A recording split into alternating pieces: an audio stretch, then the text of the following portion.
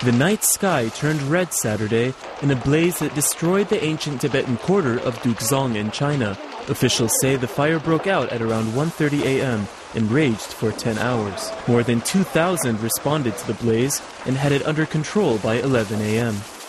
Dukezong is popular among tourists, known for its well-preserved Tibetan sites for over 1,000 years.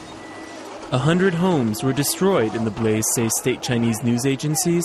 They add that the fire spread rapidly due to the many wooden structures.